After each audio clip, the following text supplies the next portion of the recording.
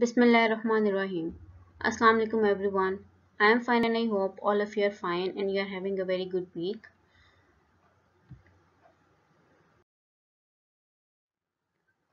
Students, as you all know that we are studying unit number 18 of 10th class physics. The title of the unit is Atomic and Nuclear Physics.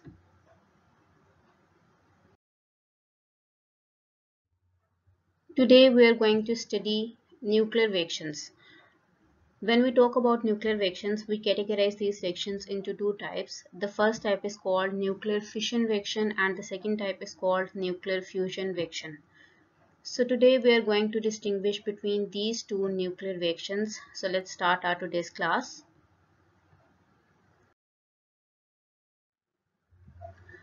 We will start with nuclear fission reaction. So what is a nuclear fission reaction? Here is the definition. In nuclear fission reaction, a heavy atom splits up into two small nuclei with the release of large amount of energy.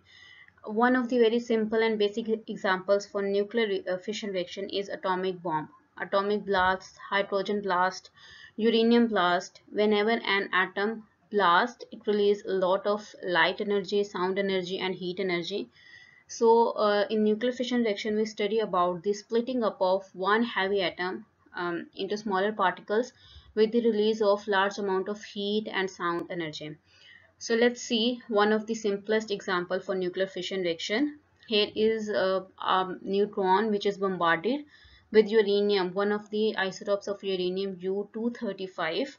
Uranium is a natural unstable radioactive element.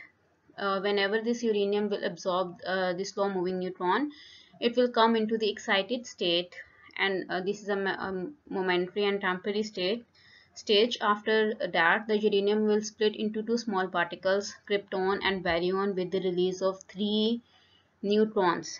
Now let me explain this reaction. This is a neutron, a slow moving neutron. This neutron is bombarded on one of the isotopes of uranium. Uranium absorbed this neutron and goes into its excited state. Now this is the excited state, which is also called the intermediate stage, which is temporary, that lasts for only few seconds.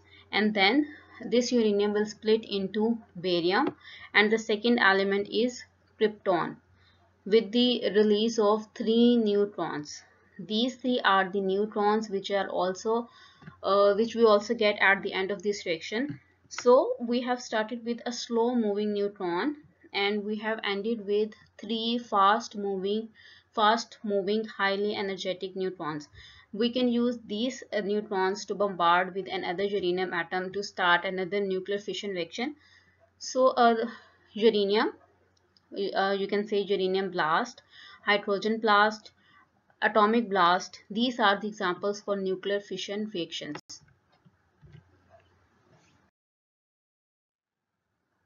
Students, do you know that who discovered or who studied nuclear fission reaction? There are two basic scientists. The first is Otto Hahn and the second is Strassman. These two scientists studied that uranium splits into two smaller particles with the release of large amount of energy. The first scientist is Otto Hahn and the second is Strassman. These two scientists worked together and they made the foundation for atomic and nuclear physics in 1939. On his services, Otto Hahn also received a Nobel Prize for his achievement in 1944. He made a very important and very successful achievement in the field of atomic and nuclear physics. He studied about the splitting up of matter with the large amount of release of energy.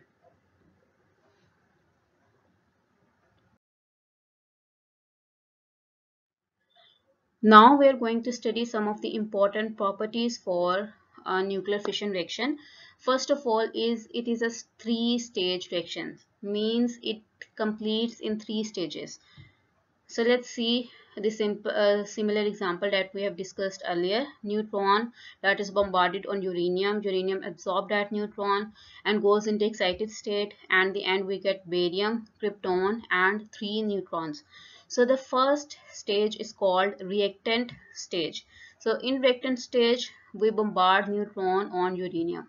The second stage is called intermediate stage, that lasts only for few seconds, in which the uranium absorbed a neutron and goes into highly excited state. And the third stage is called product stage. The product stage is the stage in which we get krypton and baryon with the release of three neutrons. So we can say that nuclear fission reaction is a three-stage reaction. Okay students, so now let's see animation for nuclear fission reaction. This is a slow moving neutron that is bombarded on uranium U-235, absorbed by U-235, and then uranium splits into krypton and baryon with the release of neutrons. So nuclear fission reaction is a highly energetic reaction, means it releases a lot of energy. About 200 mega electron volt of energy is released in each fission reaction. 200 mega electron volt is also a unit for energy. Joule is the unit for energy. Electron volt is the larger unit for energy. So 200 mega electron volt of energy is released, which is a very large amount of energy.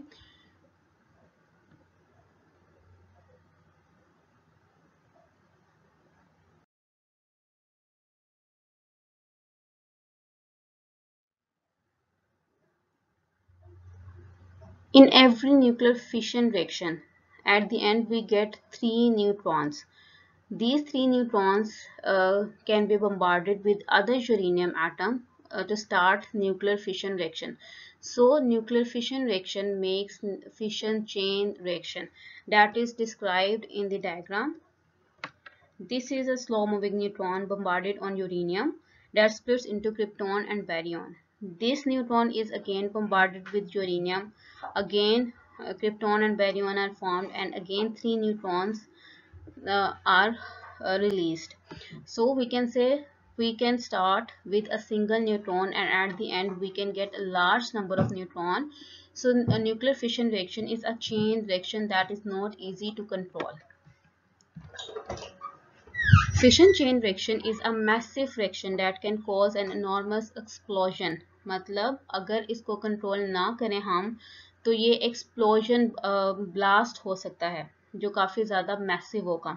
So nuclear reactors are used to control nuclear chain reactions. Usually nuclear laboratories are set up to perform nuclear reactions.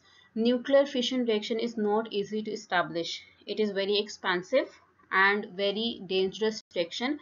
So special care and laboratories are required to perform nuclear fission reaction. Usually nuclear reactors are used to perform such type of reactions.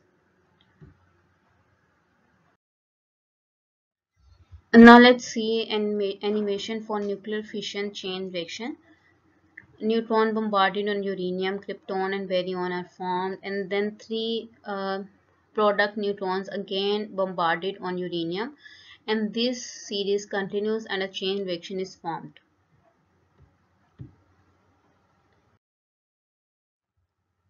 Now we are going to study nuclear fusion reaction. So what is nuclear fusion reaction? The definition is: in nuclear fusion reaction, two light nuclei combine together to form one heavy nucleus with the emission of large amount of energy. Means nuclear fusion reaction is completely opposite to nuclear fission reaction. In fusion reaction, we study about the combining of two small nuclei to form one heavy nucleus. Fission में breaking होती है, fusion में formation होती है, fuse करना. Fuse से ये word निकला है. सो fusion means combining of to light nuclear to form one heavy nucleus. So this is the example for nuclear fusion reaction.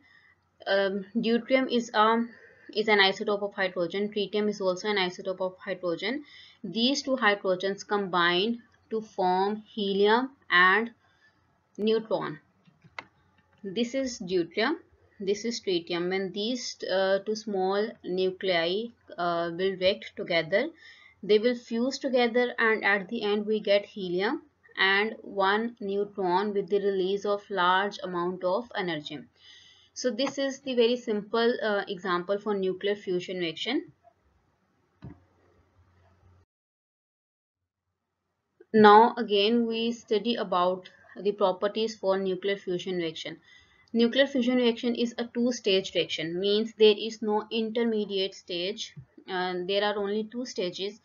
In um, the first stage is called reactant stage and the second stage is called product stage. In the reactant stage, protium and deuterium combine together, they fuse together, and in the product stage, we get the end product, that is helium and neutron, with the release of large amount of energy. So in nuclear fusion reaction, there are only two stages, reactant stage and product stage.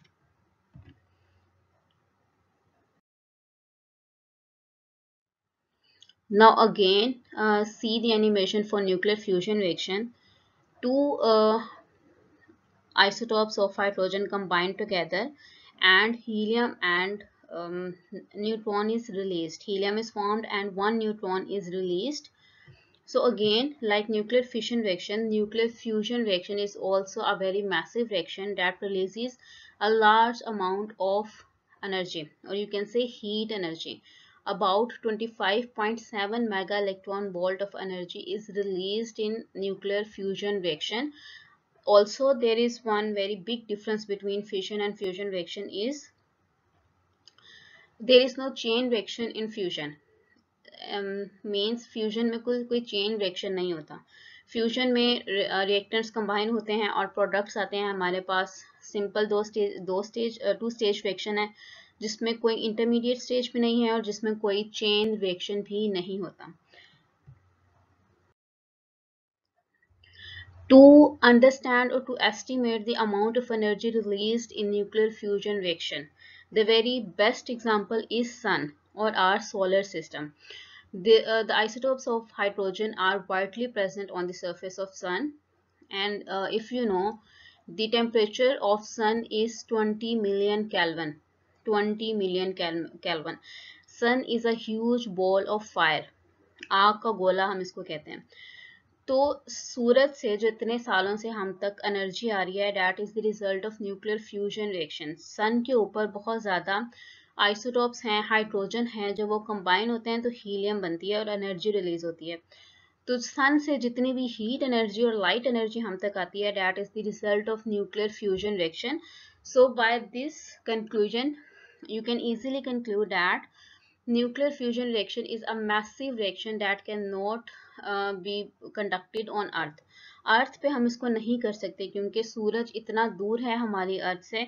उसके बावजूद सन की जो light और heat energy है वो हम feel करते हैं और इतनी इंटेंस एनर्जी है, तो अगर हम अर्थ पे ये रिएक्शन कराएं तो वो बिल्कुल अनकंट्रोलेबल होगा. So the energy coming from the sun is the result of nuclear fusion reaction.